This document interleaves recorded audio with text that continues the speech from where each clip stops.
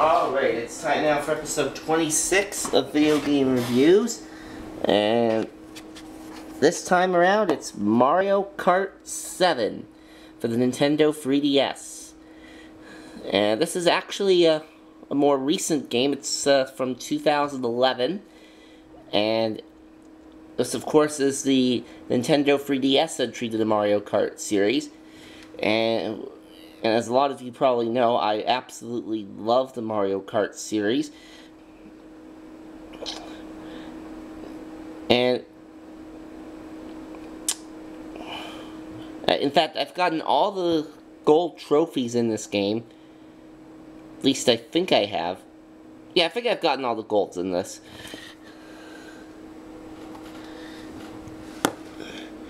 Now, in this game, you get to, not only you drive your car like you usually do, but you also get to glide. They have gliders in this now, and you've got new power-ups too. Like, for example, I'll direct your attention right here on the back of the box here to this number 7.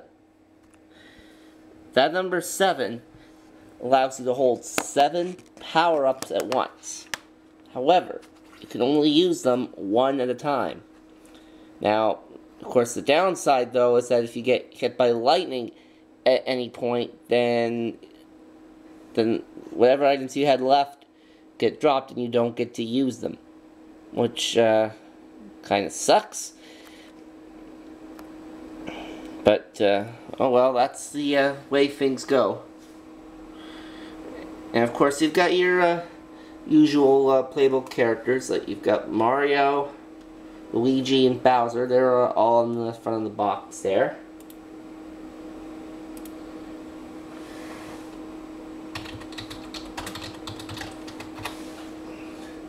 See, this is a really great game for the Nintendo 3DS.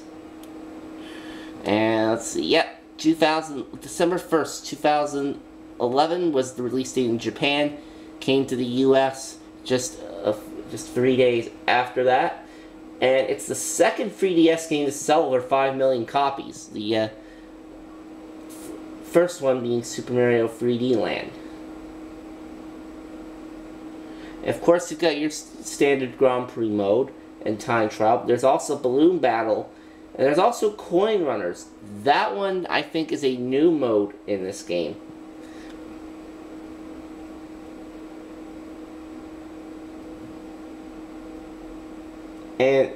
But here's something you may not know about this. Shortly after this game came out, they discovered that 3 of the racetracks, which were the Woohoo Loop, the Woohoo Island Loop, and the Makawoohoo / Woohoo Mountain Loop, and GBA Castle 1,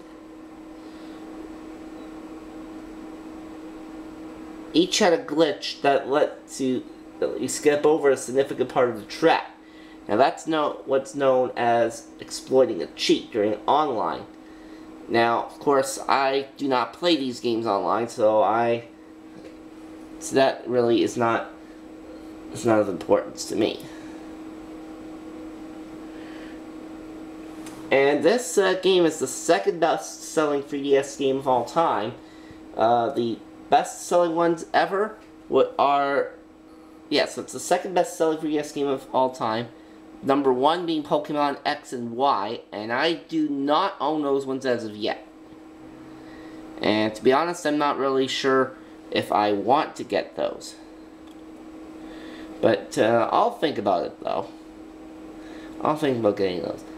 But if you like Mario Kart, then if you like the Mario Kart series in general, then this is definitely the game for you.